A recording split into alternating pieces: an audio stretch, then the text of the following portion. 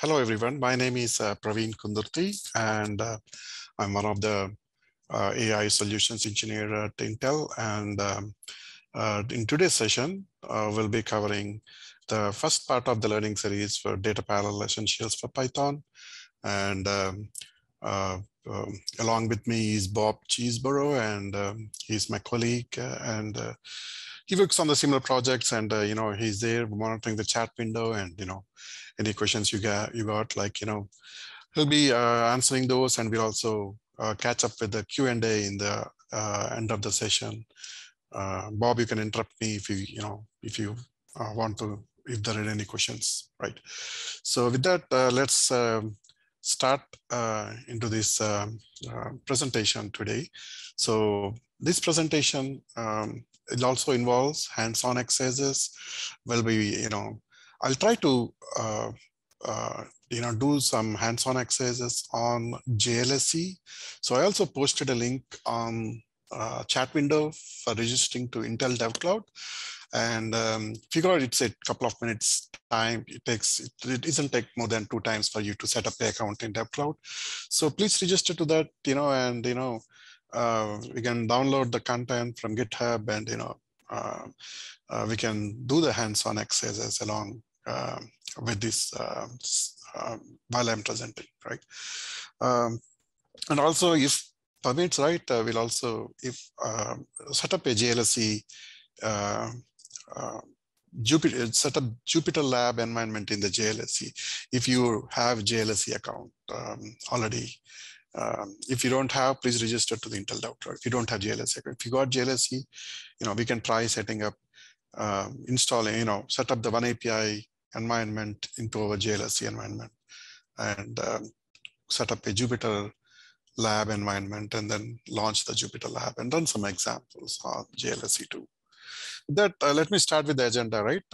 So we'll see what is oneAPI, right? What are the challenges that we are seeing, and we'll see what oneAPI AI Analytics Toolkit comes up with.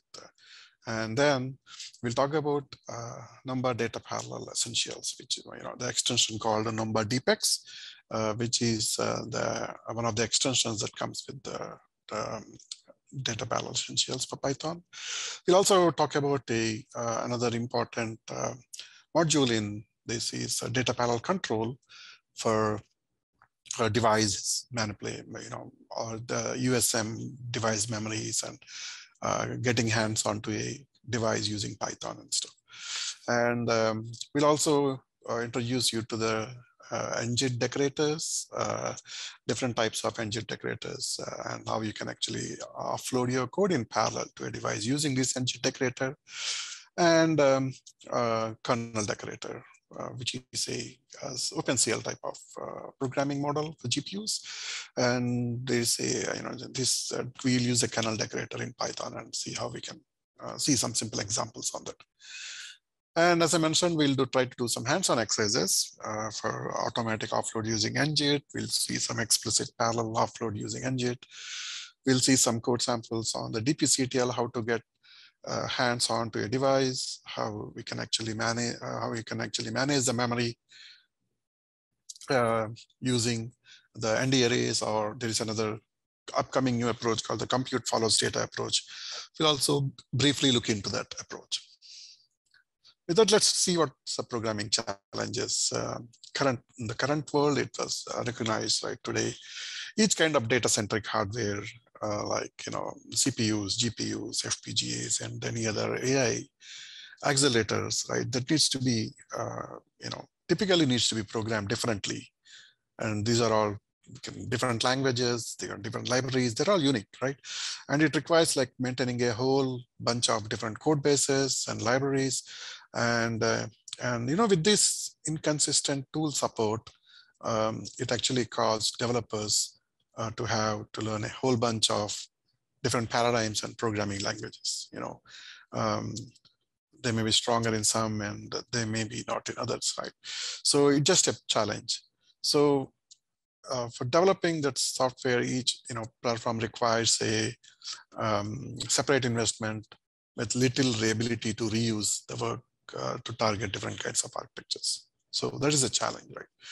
So what's the solution? The solution is, oneAPI, and the goal of oneAPI is to deliver a unified software development environment across CPUs and GPUs and different types of accelerator architectures.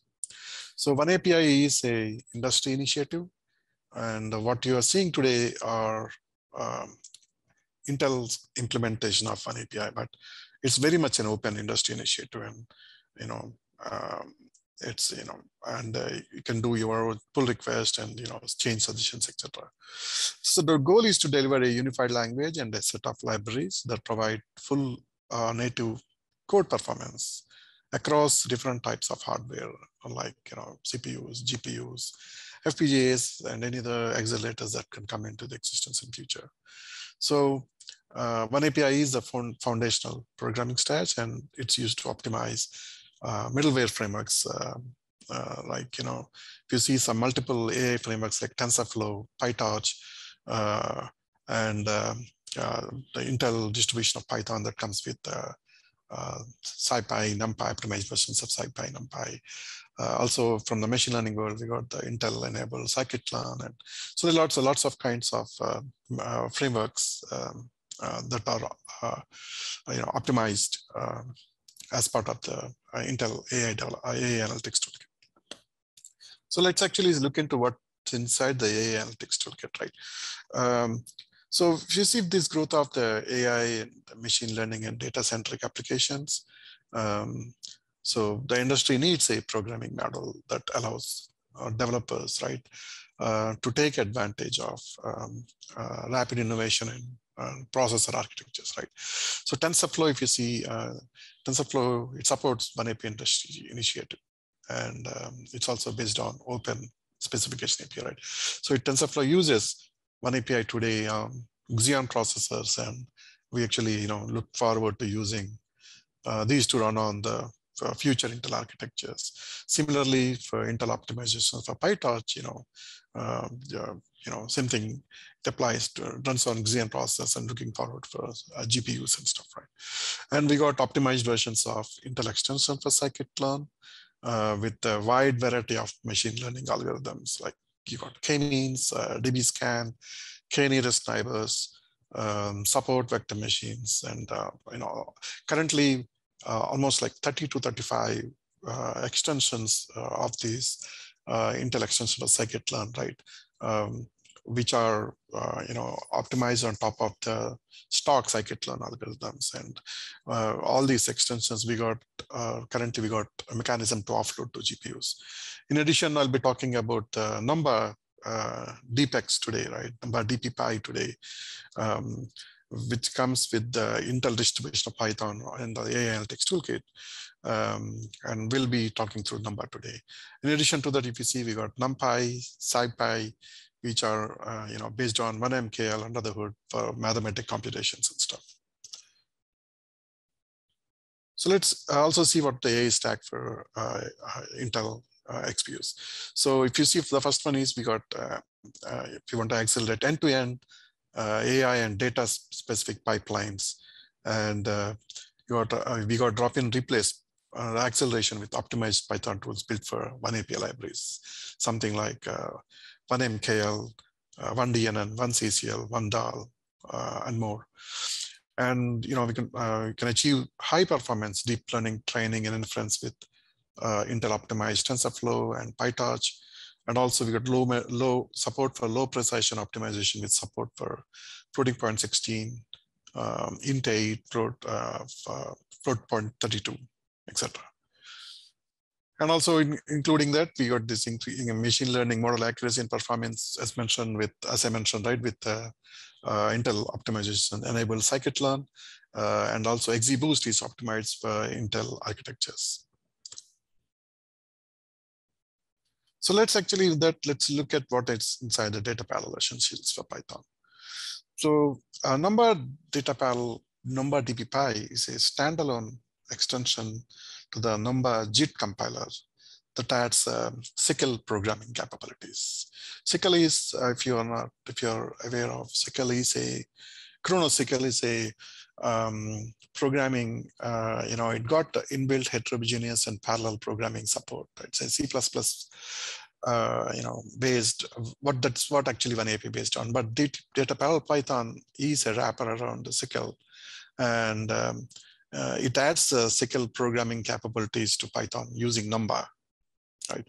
And it's actually packaged as part of the Intel distribution of Python, which, as mentioned, right, it comes both with AI Analytics, Intel oneAPI AI Analytics Toolkit, and also with oneAPI based toolkit.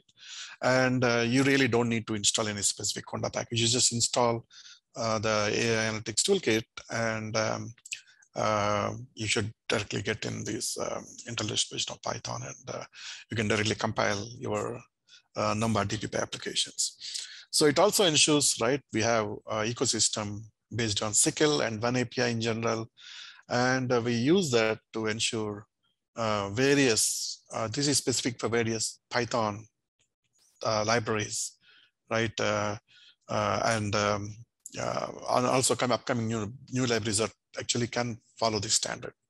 So the end goal is, right, we let Python users benefit from these XPU technologies, without changing anything in the ecosystem. Also, we're using this Numba compiler. We write SYCL programming using kernels, which I said kernel decorator, right?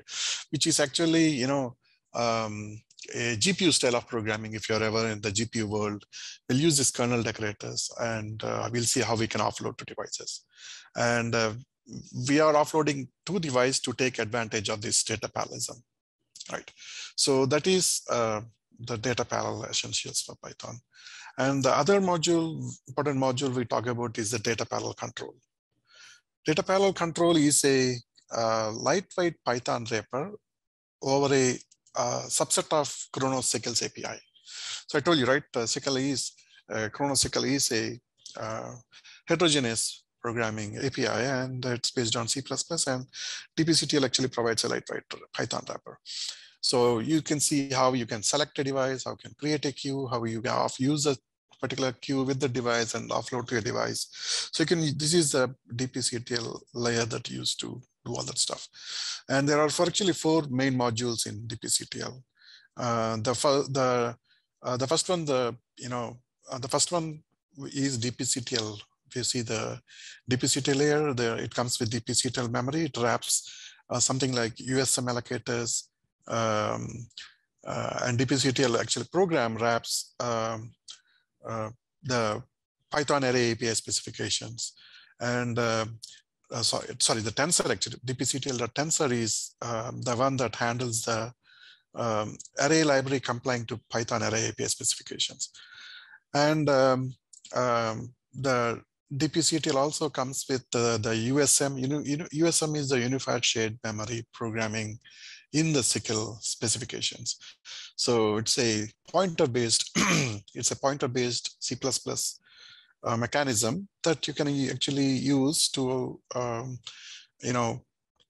send the memory to a device. And we'll see how we are handling it in the Python layer using this Dpctl, right? So the main purpose features as to wrap up this Dpctl, right, are it creates the Python wrappers for SYCL runtime classes to offload to to actually interact with SYCL 2020 spec features like platform devices, device selectors and stuff. And we also got a USM memory manager to create Python objects that use this SYCL USM data allocation. We'll see that using a buffer protocol. We'll run into simple examples how to do that.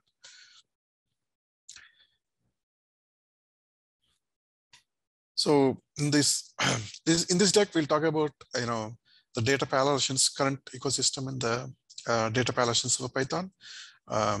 This is actually, we used to call it DPCPP. It's a new name called Data Essentials for Python. And it is a suite of packages implementing a common programming model for XPU offloading to a device using Python, right? The packages in data parallelisms for Python provide the necessary building blocks for developing Python packages that use SYCL. And also Dpctl, as I mentioned, these are bindings. Dpctl is the bindings for SYCL classes and USM allocators. you see an implementation of Dpctl tensor, which is actually based on Python array API standards. And DPNP is a drop-in replacement for NumPy, right? It's a NumPy drop-in replacement with the optimized version of handling the parallel internally. And Numba-dppy is an extension for Numba to offload to SYCL devices, Numba-dppy. And we'll see this Numba-dppy extension when actually we are using the kernel decorator approach, and we are actually offloading our work to a device using the kernel decorator approach. So we'll talk about this compute follows data, right? And this is the new approach that we are starting with, the Python way of doing things, where, you know, we got paid. It's actually based on the Python array API standard. And this compute following data programming model is a Python way to actually specify, right, on what device a computation of the kernel executes. So the programming model is based on the notion of the, you know, thinking that the computation actually takes place on the device where we are actually allocating the memory. So all the data movement across devices or between the host and device is to be explicitly specified by the user, right? And the usage inside a kernel of two arrays actually allocated on two different devices is actually not allowed. If you see in this example, right? So first box show that, you know, it's actually executed on the default. It's a DPNP, it's a NumPy array, right? And it's actually executing on the default device. We are not passing any parameter. And we are computing the same thing on the device side. The second thing is, right, we are passing the same array with and we are actually passing in the device as GPU, and it's executed on the GPU device. And the third example, we'll see the DP array. We got X on GPU 0 and Y on GPU 1, but you can compute that because these two different devices are on two different devices, right? So these are on different devices and it generates an error. So this compute follows data, actually, it means that computation on the device is actually happening on where the data is placed. Assume, right, we place the input data for an algorithm. We want to run it on GPU memory, right? And the algorithm will be ran on a GPU, and resulting data will be placed in the GPU along with the input data, right? And the data knows actually the data knows which device it is located on, and actually which execution queue that is associated with the device. So, you know, and then the algorithm is thus run on the same device. And if you see in this, the same thing, right? The same example, but we are importing Dpctl NumPy as NP, and we are allocating X on the default device, right? And the second one, we are doing it on the GPU, executing on the GPU, and we are computing the results on the GPU. And the third, if you're actually got two data items, but they're in two different devices, but the results failure. And the last thing is, right, once we are done with the results, you can actually copy back the results either to the device or to host, right? If you want the same data to be on the device, you can leave it on the device, or you can actually copy back to the host from the device. But this needs to be handled explicitly in the program. And if you see this DPNP, it actually provides array constructors like dpnp.array. In this example, we are saying dpnp.array, and we can pass in parameters as device, which are USM type, and also a parameter called SYCL queue, and they can create a queue passing in the device. So these two are the parameters that are accepted by the DPNP, this DPNP array when you are using the DP control using this compute follows data approach. And these actually, the parameters that I talked about, the USM type, the queue type, right? These parameters allow us to specify where actually you are placing the data. And as mentioned, right, one more very important thing is compute follows data prevents computation on data located on different devices and prevents implicit cross-device data copying. That's, just to make sure the data on two different can't interact with each other. So that is compute follows data, and we'll see some examples once we actually go to the dev cloud. And let's actually start with what is Numba, if you're not aware. Numba is a open source NumPy aware optimizing compiler for Python. It actually works best for code that uses things like NumPy arrays, and if you got lots of loops, right? This is a good candidate. It actually uses the LLVM compiler to generate machine code from Python bytecode. And Numba can actually compile a large subset of a large subset of numerically focused Python code. As I mentioned, right, it has support for automatic parallelization of loops, generation of GPU accelerated code. And if you got ufuncs in your code, this is a very good candidate. So if you're, it's a thumb rule is like if you got lots of numerically oriented code, which does lots of mathematical computations, and it uses NumPy arrays, loops, and functions, then Numba is a very good choice. And there are two types of operations that Numba can automatically send it for parallel execution. One is implicitly handling these data parallel regions, such as NumPy array expressions, NumPy ufuncs, or if you got any NumPy reduction functions. And this other way is explicit data parallel loops that are using numba.p range. And we'll see that in the upcoming slides. The last one is the Numba-dppy, which we talked about. It's similar to the other GPU backends. Numba-dppy has got the ability to automatically offload specific data parallel sections using the kernel programming approach. And it actually incorporates the OpenCL programming style of programming. And we'll also see some examples on that.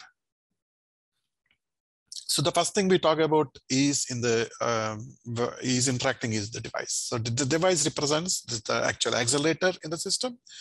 And what you're doing is you're actually, creating a device selector. If you want to select a GPU, you create a GPU selector. Or if you want to offload to a CPU, you create a CPU. So there are different types of select. If you see in the screen, I got select CPU device, select host device, select default device, right? Select GPU device. And then I selected the GPU device and I can print the information. There's a lot more information you can print from the device. You can get the device name, the device vendor name, the driver version, the maximum number of work items in a device that are supported in the device, right? So there are lots of information you can query by,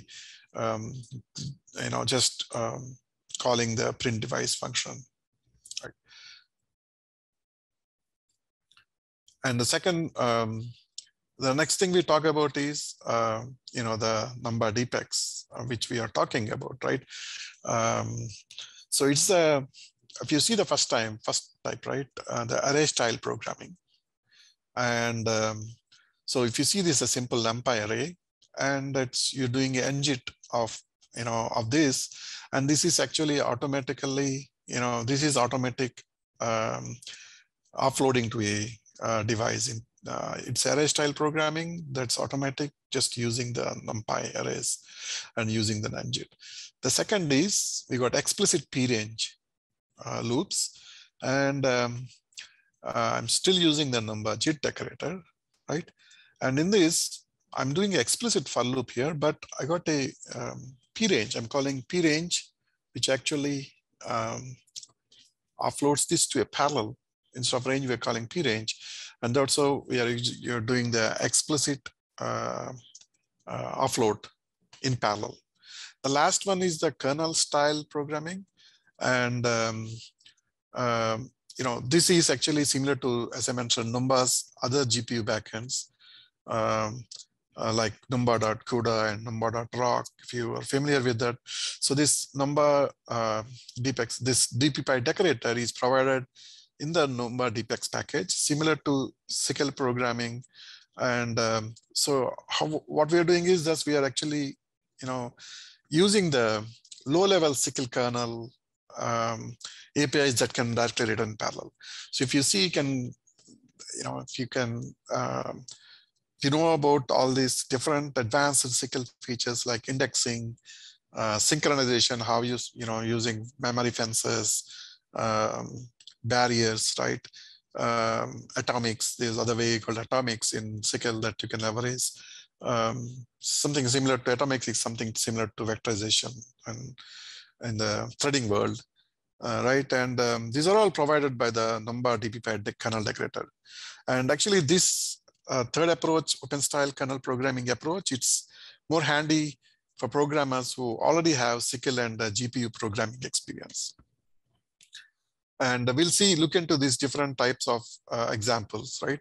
So this is the automatic offload using ngit decorator. And I already talked about the automatic offload. This extends the, it will automatically detect the data parallel kernels using the NumPy expressions. If you see, I got NumPy as a NP, and it actually directly detects data parallel kernels, and it sends it for parallel execution. So what we do is we just use regular NumPy kernels, and the compiler detects it and offloads it using to the device. If you see there, I got multiple NumPy data expressions here. And finally, in my main, what I'll do is I'll just send the device context, create a device context and offload to a device, right? So that's how is the automatic offload using ngit decorator works. The second is explicit parallel for loop. And the same thing approach we are following here, but the difference is we are importing p-range from Numba. And using the ngit decorator, we directly detect the data parallel kernels using the NumPy expressions, right? And if you see in this example, we got p-range to specify explicitly a loop to be parallelized, to send for parallel execution. And finally, we're still using the Dpctl device, the Dpctl module to offload to a device. Right.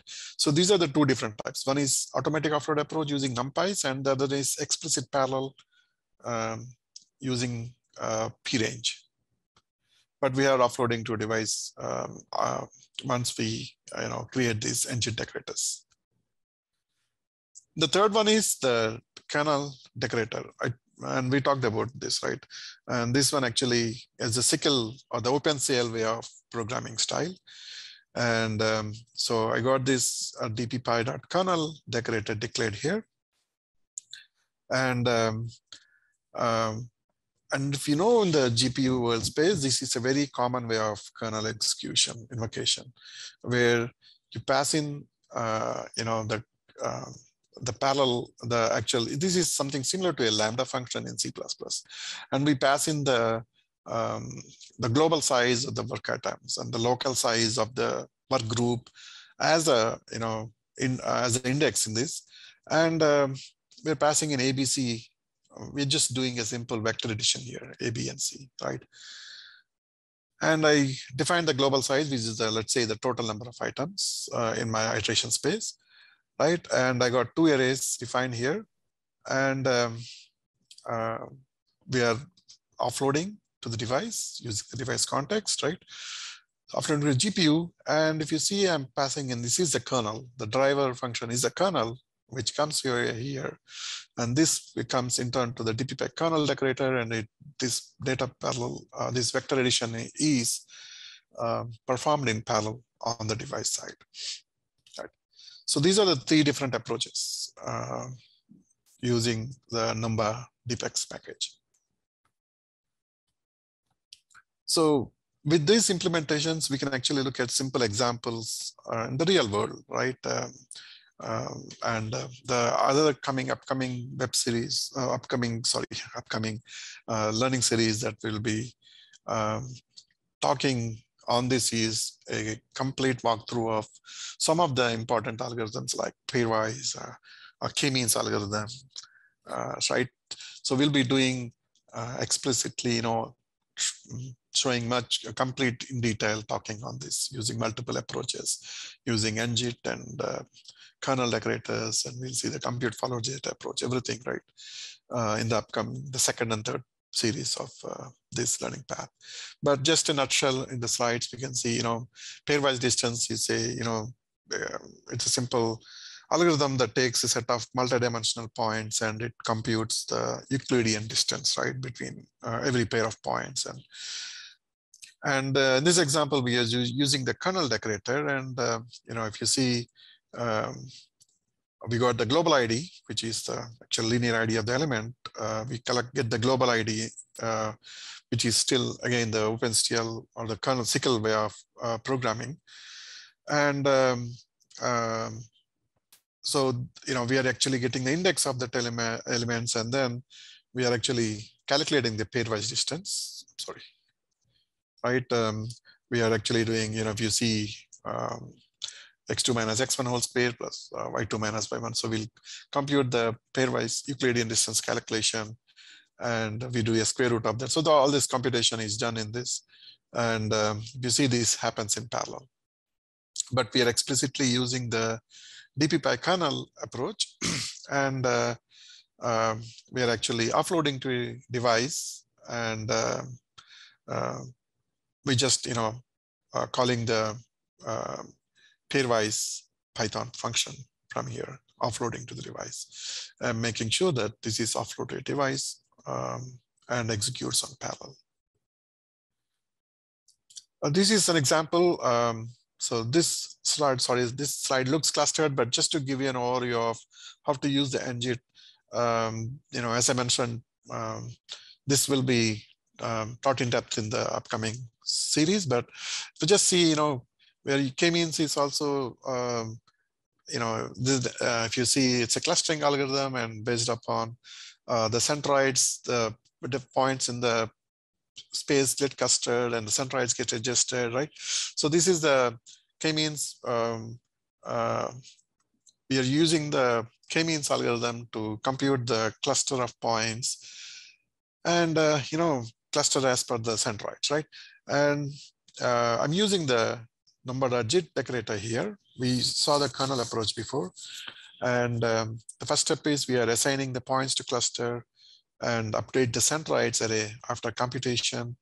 And finally, right, once we perform the k-means algorithm, and we are offloading to a device, and we're actually passing in these functions that actually clusters, and then, the same iteration that happens to get the centroids get updated, and until they say there's no more adjustment to be made, and right. So all this algorithm is actually passed with the device context and sent to a device.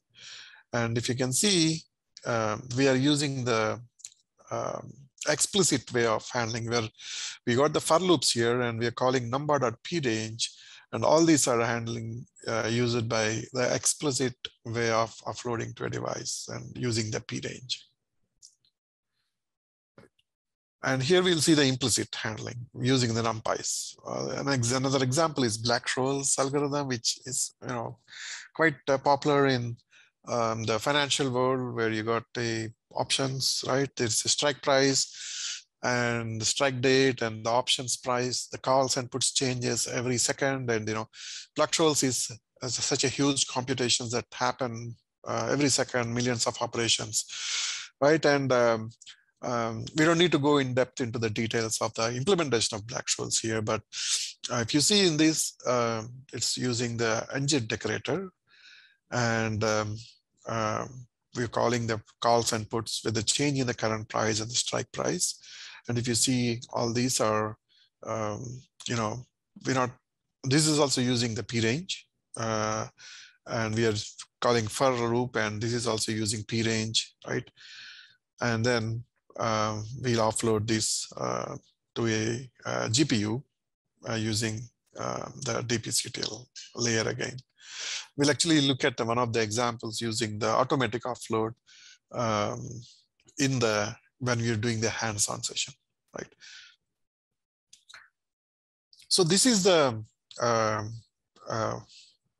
overview of the whatever we are going to uh, perform the hands-on on the Intel Dev Cloud or JLSC. So just to give a glimpse of what is Intel Dev Cloud. So I already pasted the chat window, the link to Dev Cloud. So it's a simple two-step to 2-minute process for you to get registered to. I can actually walk you through the interface of Dev Cloud and how you can actually download the source code required for these hands-on exercises that we're going to do today. But Dev Cloud is a development sandbox. I talked about Intel oneAPI, AI Analytics Toolkit, and that's a lot of software to install, right? It's almost like it's almost like in gigabytes, and then you need to have different devices like GPUs or FPGAs or whatever, right?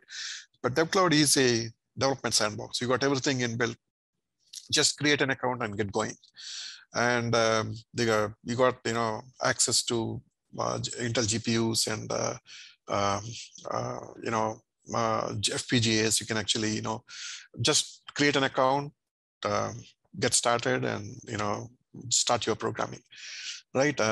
So you got, I think, if you create an account, you have 120 days of free access. So, and if you got a good project, you can just request an extension, and you can get the extension too after 120 days. But the main thing is no downloads, no hardware acquisition, and there is no installation. Just set up, just create the account and get going in seconds. And we'll see actually the interface. So, and see how we can actually get hands-on to the Dev Cloud, right? And let me stop sharing my screen and let me actually walk you through the Dev Cloud interface.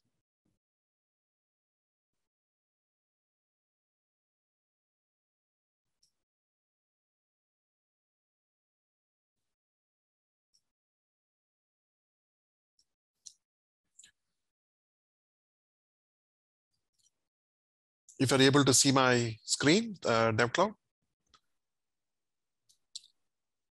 And I hope you are able to see my screen here. So once you create an account, right? So as go to the link I gave you in the chat window. Once you're able to create an account, so the starting point is get started here, right? Click on get started tab, and you scroll down. So there are two ways you can actually connect Dev Cloud. You can actually use SSH and connect through the SSH, and like use as a regular Linux server interface, or you can actually interact using the Jupyter Lab, and and you can interact with the code samples using the Jupyter if you're aware of the Jupyter Lab environment. So I click on launch Jupyter Lab.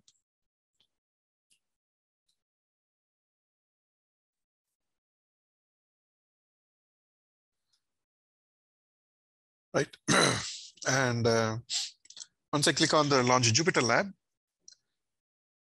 so you come to the home page, and you see the click on the top window, the new launcher, and there's a terminal option here. You can actually go to the terminal.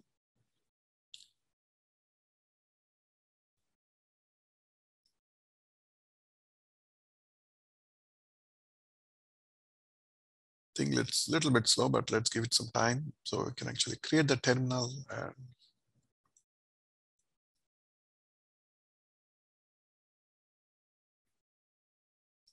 let me run this again.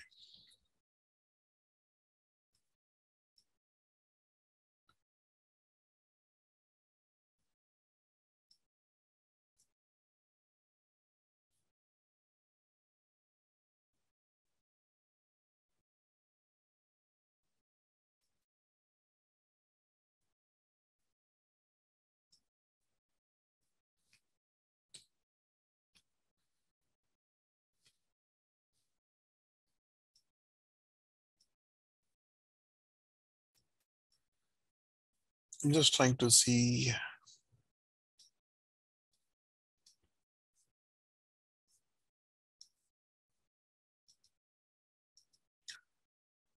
I can hide this. I want to have a better visibility here. Let me just,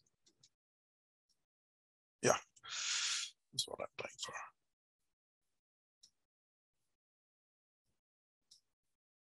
So I already got it. So let's see if I got a terminal here, right? And so I created a folder and just git clone the source from this GitHub. Let me paste it here, right?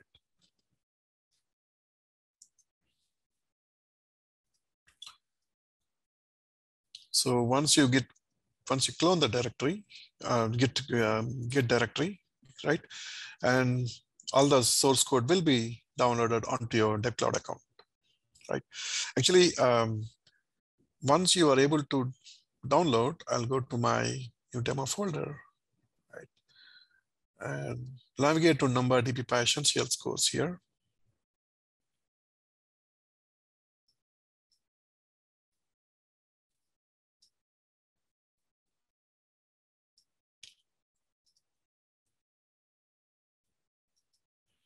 Yep, navigate to Numba-dppy and click on the welcome.ipynb.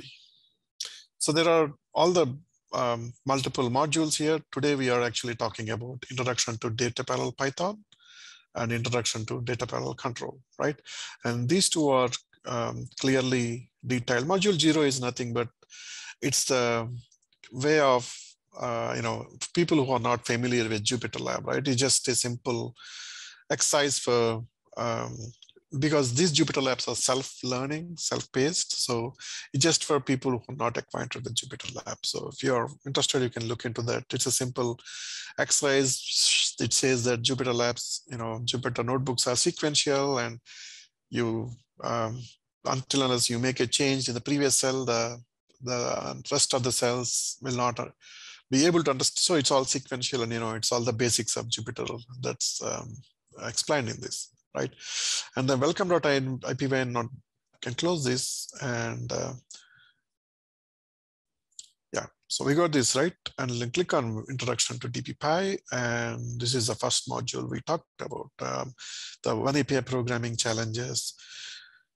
And so the main takeaway here, right, is Dpctl is also a login compute node way of working. So once this actually is a login node. If I logged in here, this is a login node. And actually you need to submit your jobs to a compute node using qsub command, right? And the way we handle this is because this is self-learning, and to make it easier, we created a wrapper for qsub, a Q script called a Q script. And it simply uses a qsub command, qsub-l, and it's submitting a GPU. And actually we are passing in the actual script that needs to be run on the compute node, right? And so, it's just to make it easier, but that's how Dpctl, you got a script and you need to send a qsub command to the compute node specific to if you want a GPU, submits a job, it waits for some time, like 10, 20 seconds based upon the Dpctl availability, right? And then it returns the results back as an output file. So that's all the interfaces I want to before going to the hands-on, right? I just want to make you acquainted with the Dpctl environment, right? And there is one more thing that needs to be noted here is all the notebooks that in all the notebooks, right? We got the source code of all the samples with the technical details and information necessary so that these are self-learning and you can learn it on your own pace. And if I want to make a simple change to the code, let's say this is the automatic ngit code that we talked about, right? And so if you see we got numba.jit and we got numpy, and these are this will use the automatic offload approach, right? So I just need to run this triangle cell and run this build and run section like this, right? And then if you see, it submits the job and it waits for the output for the compute node to get the results back. Let's give it some time. Hopefully, but in the interest of time, I actually ran all the samples before. And if you see the output, it ran on some other example, it ran on a device and we got the results back, right? Yeah, so I just ran this, and if you see, it ran on the Intel graphics device, and it took around 2 seconds for this Numba-dppy offload approach to work. Before actually even running into the code samples, I also want to show you the JLSC setup so that we can actually get hands-on on the JLSC too, right? So this is the JLSC notebook setup that I already made. So this is a Jupyter environment. This is running on JLSC, and I can actually run this, right? So on the JLSC, it's also the same way. But what is right? I actually logged in. I got an interactive node, Iris node on the JLSC, and then I reverse tunnel into that Iris node and created a Jupyter notebook. So it's actually in the compute node I'm running here. The same example I run here, right? It just runs. It doesn't take much time because I'm actually on the compute node and just submits the job and we get the results back. And actually, I will paste in the steps that are necessary for the JLSC setup. These are actually will be provided with the slides. And let me paste in the steps, right? And we got around 40 minutes. So yeah, we can actually try to do this exercise here for 10-15. It takes 10 minutes. So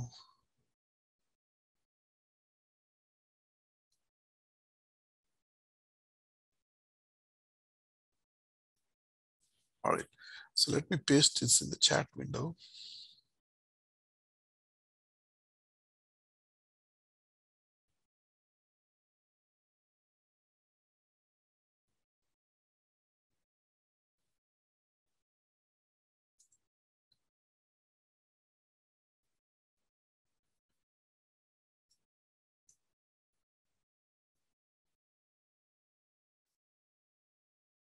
All right, I paste in the steps, but let me actually close my session and create a fresh session so that you can actually also see what's going on here.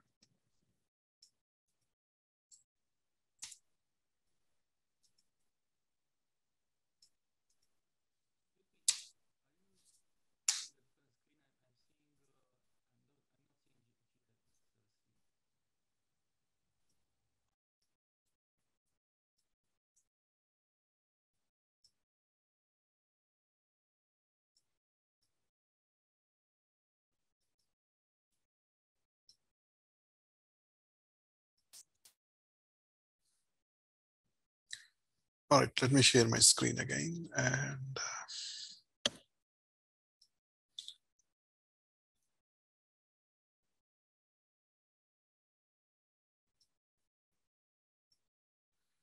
all right, so I'm going to, if you got JLSC account, right? You can only do that if you got JLSC account and access to the Iris nodes on this. So let me start with this with my WSL session. Let me actually also exit out of this. Exit. All right. So let me first log into my JLSC account and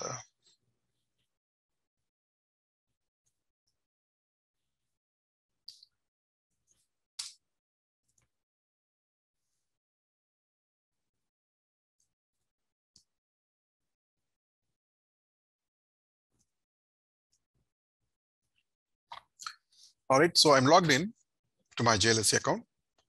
And the first step we need to do is Praveen, I just wanted to mention that not all of them will have access to that system. Okay. So then we don't need to do this then. So yeah.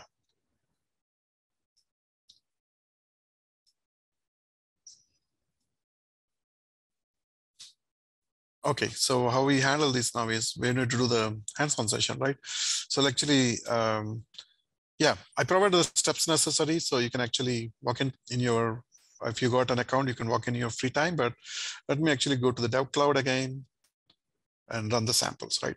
So that, we'll not stopping in this. So, but if I already showed you the interface of the JLSE, and right, so you can actually run the same on the JLSE environment. So the first one is the Dpctl Numba-dppy essentials Python. This module, right? So let's talk about the basics, right? Why are we even doing the motivation behind this parallel Python, right? And most of the, general example, right? The first thing we just run is serial, and most common language, is a for loop that you want to apply parallelism, right? And looking at this in this code, the following for loop, it takes like, millions of operations. We are sending it over here, and it actually, it's just a simple vector addition, and it actually handles everything sequentially and doesn't apply any parallelism. Because of way this code is written, this is a very good candidate to actually start with the Numba framework. Numba uses a decorator, as I mentioned, right? Which will actually apply to parallelism to this code. And let's run this without the parallel execution, right? And actually ran this already. And it took me around 24 seconds to run this same code. So, and the second way, we are actually now adding the numba.jit here. And so previously we were doing everything sequentially. And once we apply this decorator, and the numba.jit decorator actually applies this code in parallelism. And because this works, because the original Python code is written in primitives and data types that can be easily compiled and vectorized for a GPU.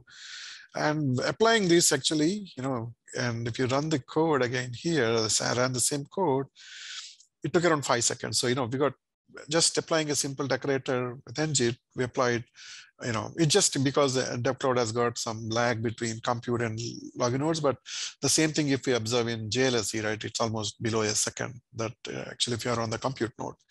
So that's the main motivation behind all this parallelism, right, for a Python code. And we talked about the data parallel control, and we talked about the automatic offload approach using ngit and the explicit parallel for loop, right?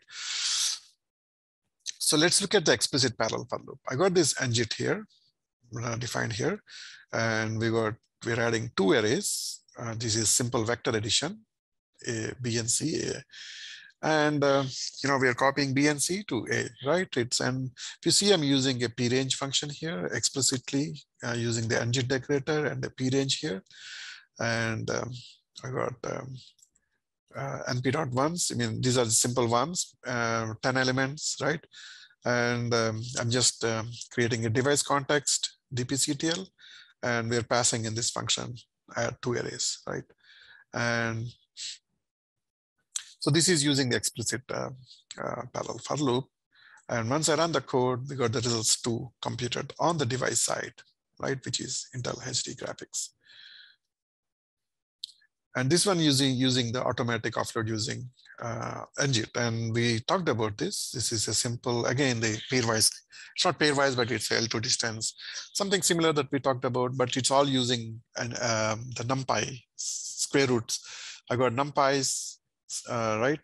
NumPy elements A, B, and C, and we're doing lots of NumPy operations. We are subtracting, we are then squaring that, and then we are summing it, and it's extra. Same thing with the logic for Euclidean distance calculation, right? Everything is handled by the NumPys, and it's a automatic offload. Just create a ngit decorator with parallel true, and then calling this function right? Here, we created X and Y with random variables.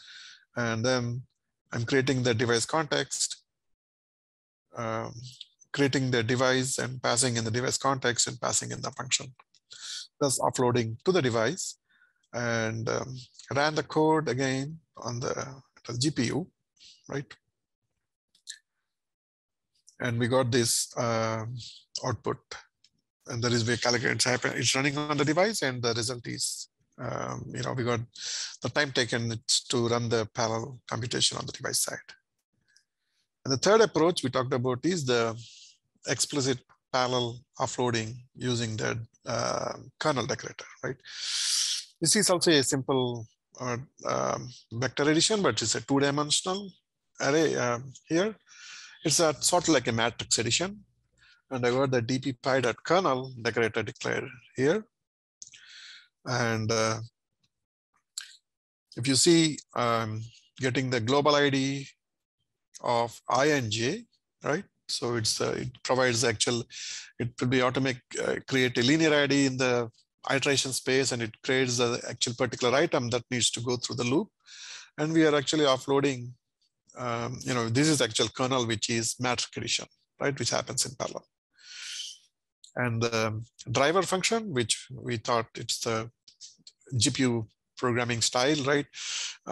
Where we're passing in the total number of iteration, total number of the range, which is iteration space. We're also passing in the local size, default local size of the group items, and the data items that needs to be passed to the function, right? And we got array dimensions as 8 and 8. So, and the global size defined as 8, right? And we are actually initializing A and B with random values. And finally, we are actually creating a device and offloading to the device using the Dpctl layer. And we're actually passing in the actual kernel, the driver function that actually invokes the kernel and offloads the work to a device. And this matrix addition, we ran it on the device. And I'm not running just on the dev cloud just because for each run, it takes around 30, 40 seconds. So, I can run the last sample and see how much time it takes. But so this is also running on the device level 0 GPU. And I got A and B here randomized to these values. And I got the C, which is a matrix addition, which is computed on the device side, right? We'll run this example. Simple. It's again a simple DPCPP kernel. There's a couple of steps, simple. And we'll run it on the actual submit to the device and see in live, right? Same thing, this is matrix multiplication now. It's not matrix addition. It's a gem operation, and it's implemented as a kernel function. The same logic that we talked about before, right? Getting the linear IDs of these elements when, as per the SYCL programming style. And I'm actually doing the matrix computation here, matrix multiplication, right? This is a pretty well-known logic in the matrix multiplication space. The same thing, I got XS 1024, YS 16, and we defined the global size, right? And now we got A, B, and C initialized. And I got the driver function with the dimensions of the grid and the block dimensions, right? Which is local size and the global size that we talked about. And then I'm selecting the default device, and I'm actually passing in the driver function to this, right? And we are uploading to the device. And this is nothing but host compute. This is for standard, using standard NumPy, just checking the results. Just a sanity check. We passed it to the device, and then here this just using a serial host computation by using NumPys and just making sure they are the same. Let me run this. If I want to make any code change, let's say I want to comment this out, or if I make any change, right? And then I have to run this code to make sure the changes are, because I told these are all sequential, right? These changes will only be reflected once I run the cell, right? I run the cell, and if you see the results, we got on the device side, but let me run this and make sure, you're also aware of how this actually is happening on live on the dev cloud, right?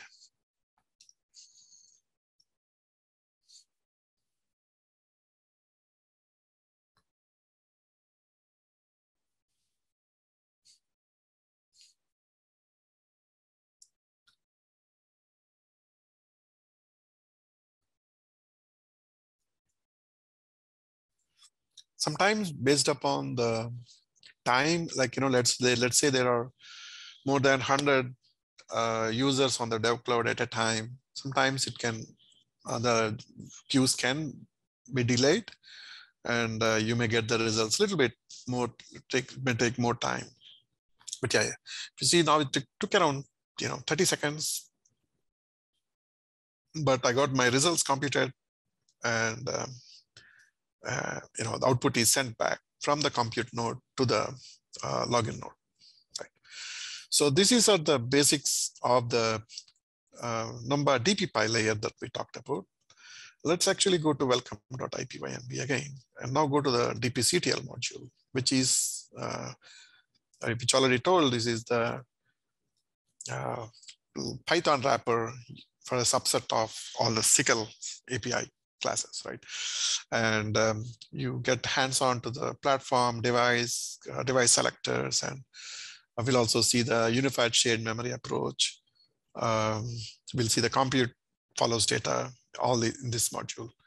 And if you see, I can manage SYCL devices using Dpctl, using multiple functions for device context or queue. Get a device, you can create a platform, right? The most important things you generally may do is create a Dpctl device or a queue.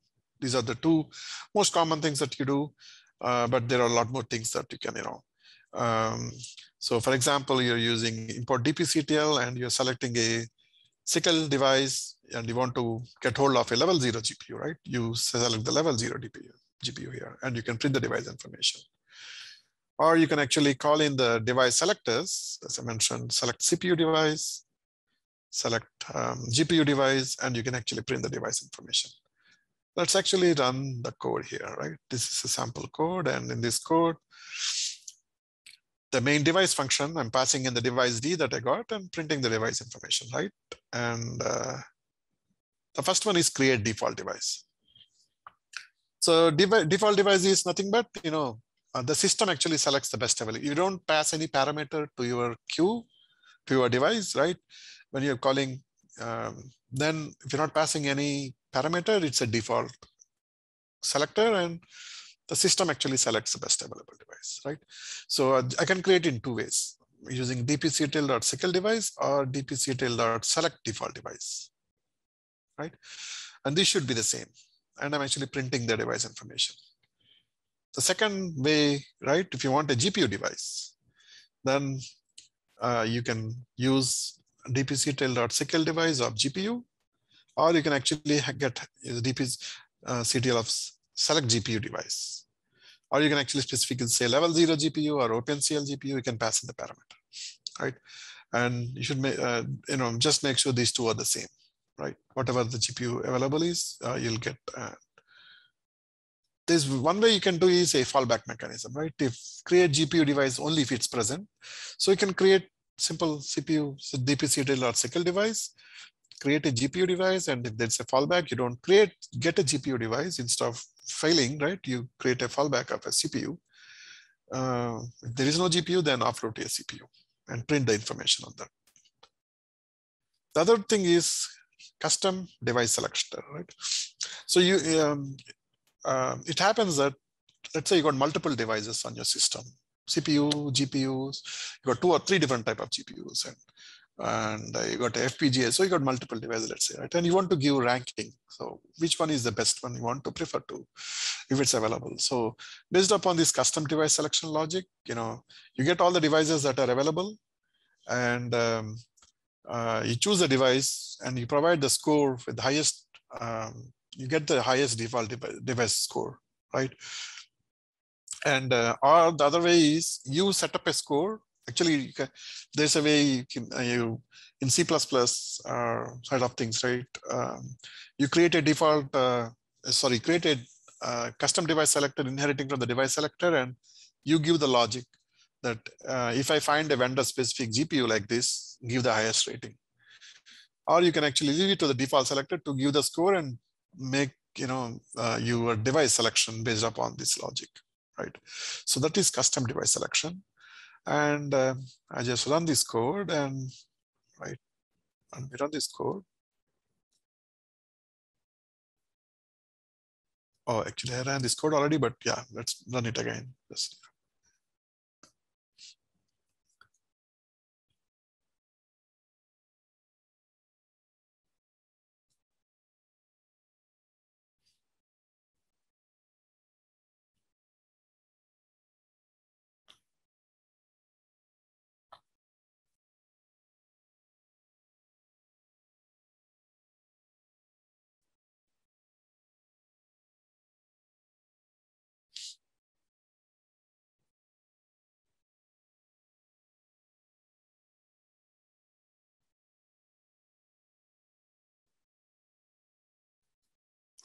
Well, that's baking. Praveen, I've just got a quick question, and I've basically answered it, but you may countermand my statement.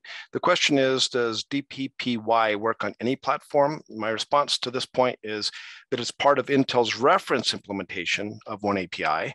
So for now, as far as I know, this is for Intel platforms for now. Is that a fair statement? yes, yeah, it comes with the Intel distribution of Python, and that's correct, yeah.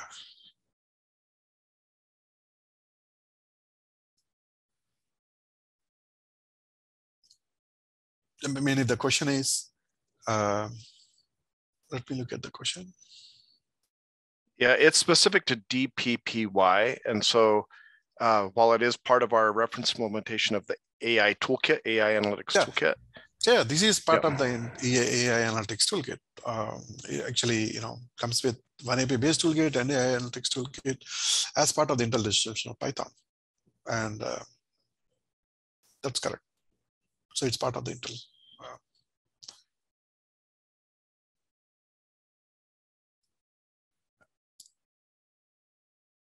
So yeah, we got the results back, and we're printing the device information of all the things we were actually querying for, right? The other thing is queue, right? I told two different ways. One is Dpctl.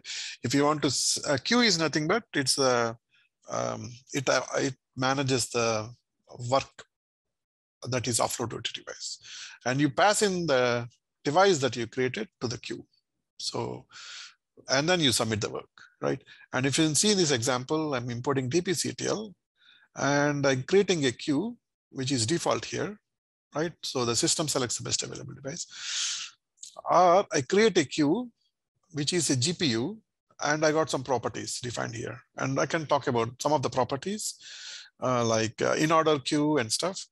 And in this example, we are creating a simple GPU queue, and we are passing in the SYCL, the device that we generated over here, right? So let's look at the actual example. And I'll also talk about some of the properties like in order queue and stuff, which are actually famous on the SYCL programming side. So here we're creating a default queue and then passing not any parameters here, right? So this is very basic. And this is actually based upon filter selection. And we got this fallback mechanism, CPU or CPU. And I'm actually passing an extra property called in order queue or enable profiling. So, and in order queue is, if you're aware of these graphs in a heterogeneous programming or SYCL, right? Let's say I got multiple kernels, and these kernels are dependent upon the data, right? It depends on the data is dependent upon these kernels. Let's say, single data is data A, let's say it's kernel 1, 2, and 3 are also handling the same data A, right? So kernel 2 needs to wait, let's say, for finishing of kernel 1, and kernel 3 needs to wait in turn for the finishing of kernel 2. There is a data dependency. right? The way it is handled automatically is you create a in-order queue, and the runtime actually handles this automatically, all this synchronization of the data. It waits till the previous job is, all the enqueued kernels are complete before the next execution happens.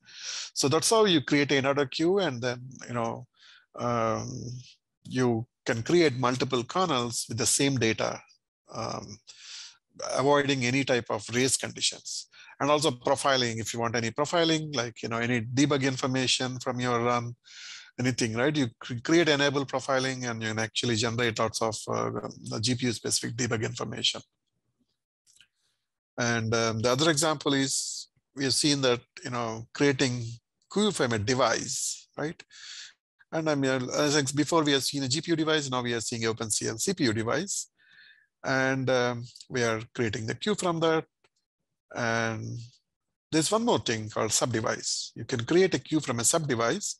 You can actually partition a, let's say, a CPU to 4, and let's say you want to just send your work to partition 0, which is the first one, right? Then you can actually partition using sub-devices, and you can actually create a queue offloading to the first part of the device. So that's how you can actually split your device and offload your work to offload multiple kernels to multiple partitions, right? That's one way of creating a sub-device. And this is the same partition, but with with context created, and which we don't need to really worry about, but it's just that you're creating each context for separate context for separate devices. And then you pass in all the functions and run the code. I already ran the code. It just prints the device information, right? It's an Intel HD graphics, and partition. If you see the partition code is run as 3, right? And that's a queue creation. There's an example that shows how to create. So let's quickly talk about unified shared memory. And it's a famous thing in SYCL specifications. It's a pointer-based approach for data management between host and device. And if you see in the real world, CPU and GPU got different memories, host memory and GPU memory. But the unified shared memory standpoint, they come under the same memory, CPU and GPU, and they're looking at the same memory.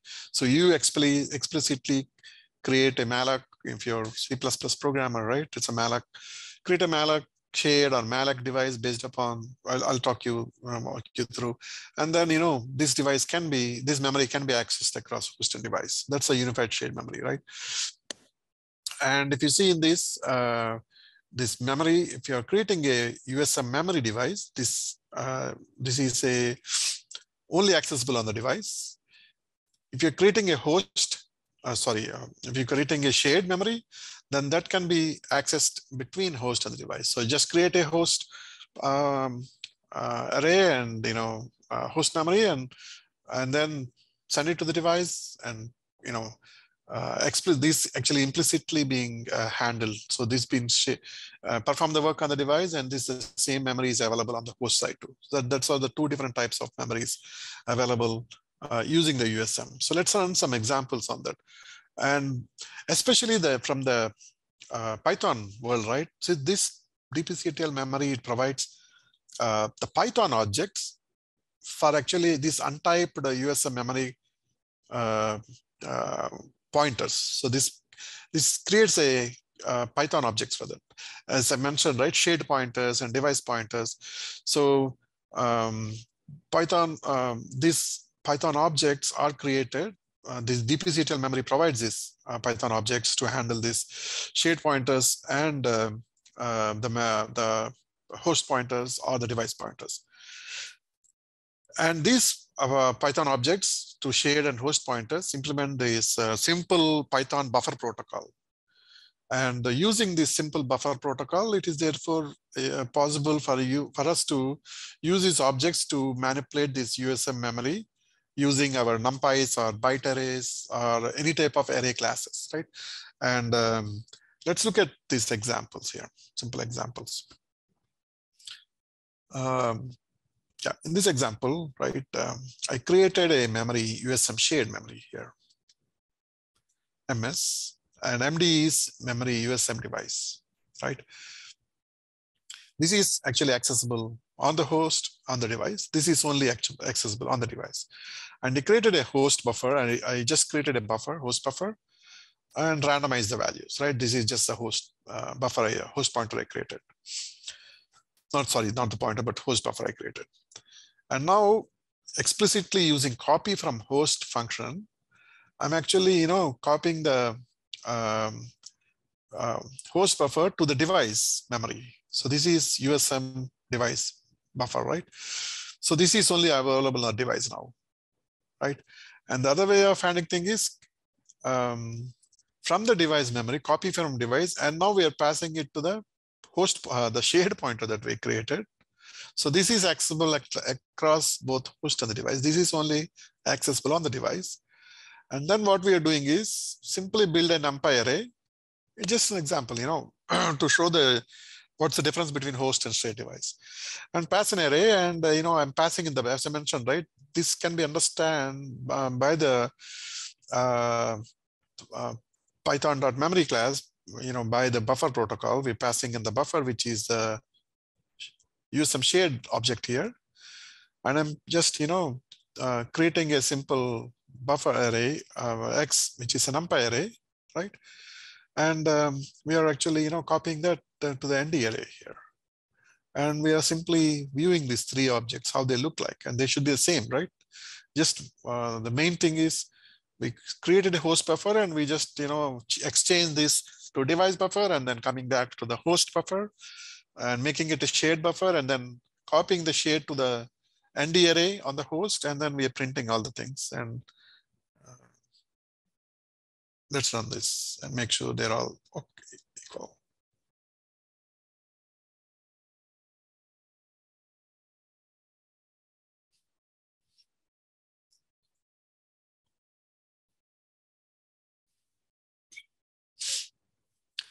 While it's running, yeah.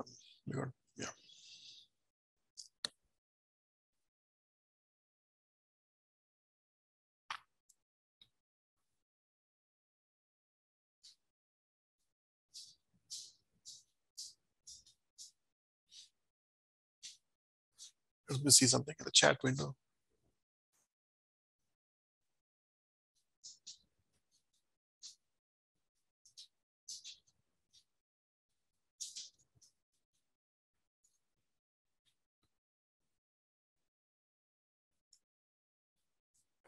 Yeah, there were just questions, Praveen, just about the comparison of DPPY to Dask. So I took a stab at it here, but basically I was just saying it was both DPPY as well as the broader toolkit was my understanding of the question. So to just paraphrase it, it's oneAPI AI Analytics Toolkit spans much more than just the DPPY things that we're showing you here with Numba. It spans a bunch. So including Modin, which can take advantage of Dask and Ray under the hood, depending. So, I mean, it depends on which direction that you go with this. I think specifically with respect to DPPY, and Praveen, you can correct me where I'm wrong, but you're looking at basically the parallelization. We're parallelizing these loops, and that relates to the number of cores and the number of threads that you have. But additionally, the toolkit, the oneAPI toolkit, is innately aware of the SIMD lanes that are under the hood. And so even with just a single core, single thread, you can get high performance speedups just from taking advantage of the wider vector lanes. Then if you do on top of that parallelism, in other words, you're not limiting yourself to one core, you're allowing yourself to take advantage of all the cores in your system, then those concepts are orthogonal or complementary. So they're not limiting necessarily each other. So that was my answer, and Praveen, you can correct. Thanks, yeah. Yeah, as also Bob mentioned, right? This is, and I showed you in the slides, this data parallel essentials is just a single part of it, but there are a lot more like Intel XPUs, the PyTorch, and there are a lot more other important modules that are a big part of the AI Analytics Toolkit. All right, so let's talk about we ran the example and we see the view. They're exactly the same. This is the host buffer, device buffer, and once we copy to host, we saw the same thing. So we just manipulated the data between host and device. And let's run the compute follows data approach that we talked about, right? So there are two ways. So the main takeover from compute follows data, if you remember the slide, the computation happens wherever the data resides. Right? We pass into a device and the computation happens on the device side. And so there are two ways we can, two approaches in this. So if you're using numpy.nd array, right? So we have seen lots of numpy.nd arrays examples, right? We are simply calling the kernel function and then we are directly offloading to a device. That's how we are handling that in all the examples we have seen, right? But the compute follows data, it uses a SYCL USM array interfaces. Right, and let's see. And these SYCL USM array interfaces that we are going to create, right? We actually showing the way how they can be offloaded to how the data can be using the USM that we talked about, how this data can be reside on the device, and how the computation happens on the device side, right? And let's see an example using this SYCL USM array interfaces. You see in this example, right? I got two functions: allocate SYCL USM array interface, and the DPCPP kernel is a simple vector addition that we were doing before. And with the same logic that we were doing, the initial one, right? The first one, we are passing the device, right? We got A and B, and C is a calculation of A plus B, and we are actually using the context manager specifying target to a GPU. But let's see the compute follows data approach here, right? I created a USM type as device, right? I got A, B, which are random values. And now I created a device using the Dpctl or SYCL device of GPU. And then I created a queue out of this device, which is a queue that is targeted with a GPU device. And we are actually passing into the allocate this function, which is USM array interface function. And let's see what's happening here. And allocate SUA data function. We got A, B. You passed in the USM type, which is, we are defining the device type, the memory, USM memory as device type, which is only available on the device. And we're also passing in the queue that we created. Right. So the DA, the data ASM array, we are using DPT is nothing but import Dpctl.tensor as DPT. And we talked about the Dpctl tensor, which is, it provides a Python array, right?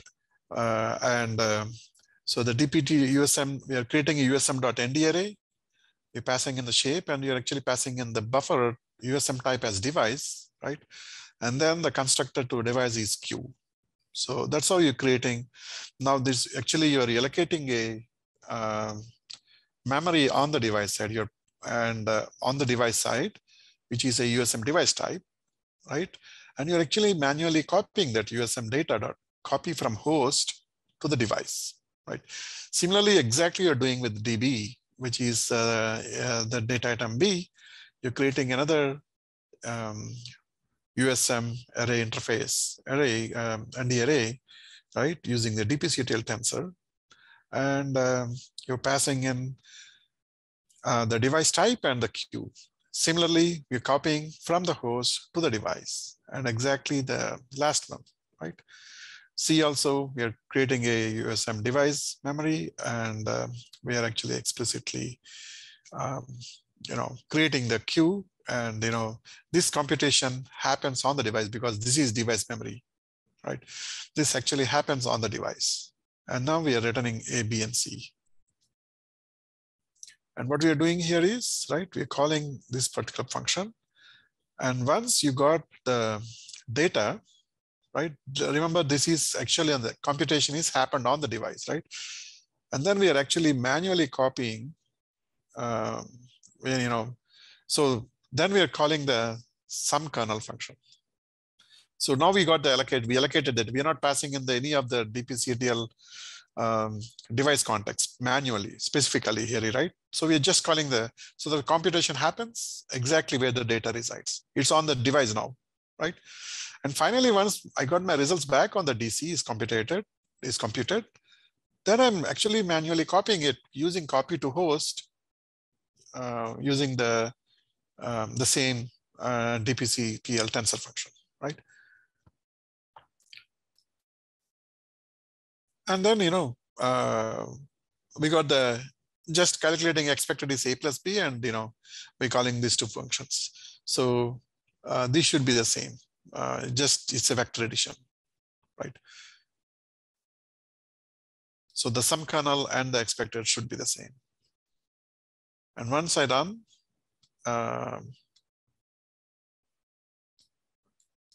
you should see that it says that, the value is the same. So, well, it's stunning, right? Let's also look at a simple example using the Intel extension for scikit-learn. This is upcoming sessions that we're going to planning to do, but this just nutshell, this Intel extension for scikit-learn, it provides, the data scientists with, with the better performance and exactly same functionality equivalent of multiple patched versions of popular scikit-learn algorithms. And so if these are, to access these optimized algorithms, right? Compared to the stock scikit-learn algorithms, you just need to do is install the oneAPI Analytics Toolkit, and you just need to apply the patch from sklearn, import patch sklearn, and call the patch sklearn function. Example like this. If you see the previous results, and we are comparing these two, and they are passed, right? And we can get crazy gains. If you guys are interested at some point with a workshop on this, I'm putting one together, and the gains can be crazy, just on using code that's already optimized for you. So it's sort of like, just use it. You don't have to create a bunch of custom stuff. When you need the custom stuff, you do what we're doing right now. When you can just take advantage of something that's already rolled, roll with the fast one, right? So that's the idea. Yep.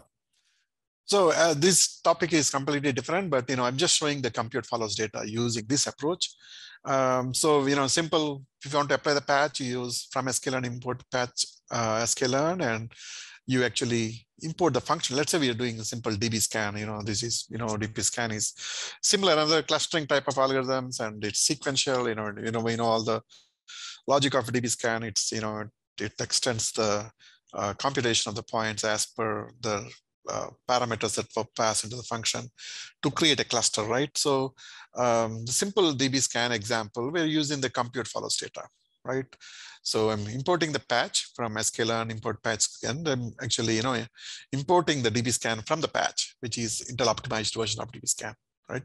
And similarly, I got a device, SYCL device GPU, and what we did and previously Q is we're passing in the same device type. Here, actually, we are actually casting. Previously, if you remember, we were using Dpctl or TensorRT, and we are not casting anything. We're just creating an ND array memory type, and we're actually manually copying the device. This is another way of doing things. And I got a NumPy array defined here. And now we are actually, moving the data to device memory by casting that using the dpctl.tensor. And from NumPy, right, you're creating this device memory, which is USM type is device memory, and the Q is GPU. Right now, the data is residing on the device side. Right, we move the data to device, and we just call the DB scan function, and we call the fit.predict with this data. This is all happening on the device, right? And that's it, right? But if you want to carry back the results, anything like, let's say the output is labels host, right? It detects the labels generated, right? And so what I do is I use again the Dpctl tensor, and now I'm reverse casting back to NumPy from the device to the host, right? And we're printing the labels host. So this is other way of, let me run this. Using the compute follows data, also introducing to the Intel extensions for scikit-learn. So this will be going to be part of our future topics that will be, part of the learning path series and the workshops that we do. Right. So we saw the two different ways of compute follows data here, right? And once we run that, we can actually close this. We can wrap up the session.